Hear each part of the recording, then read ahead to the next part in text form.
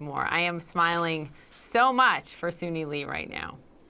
Yeah, St. Paul has another hometown hero, someone other than Poppy Harlow. Oh, please. Without the greatest of all time, without the GOAT competing, Poppy, it was wide open, and it was 18-year-old Suni Lee stepping up on the sport's biggest stage, and she captured that gold after she and her family have been through so much. Suni Lee missed 2 months in 2020 with a broken bone in her foot, 2 months with an Achilles injury. She lost her aunt and uncle due to COVID. She said she felt like quitting at times, Poppy, but she persevered, and it all came down to the floor routine today here in Tokyo.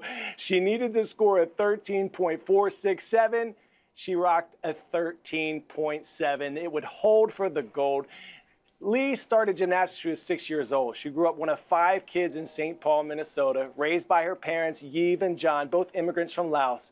Her dad built her a beam in the backyard out of wood because they couldn't afford a real one, Poppy. The beam is there to this day. She calls her dad her best friend, and the reason she does it all. In 2019, John Lee fell while helping a neighbor trim a tree. He was paralyzed from the chest down. He's hardly been able to see his daughter compete ever since that injury. So you can imagine, Poppy, back in your home state, your hometown, the emotion when Lee's family saw what had just happened, when those results came in. You can't imagine what this family has been through. We can only imagine, right?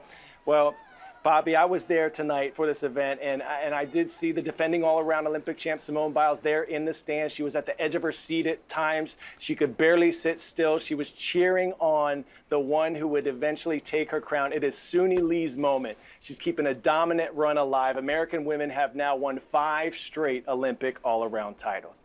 All right, we have some great news in the pool for the Team USA today as well.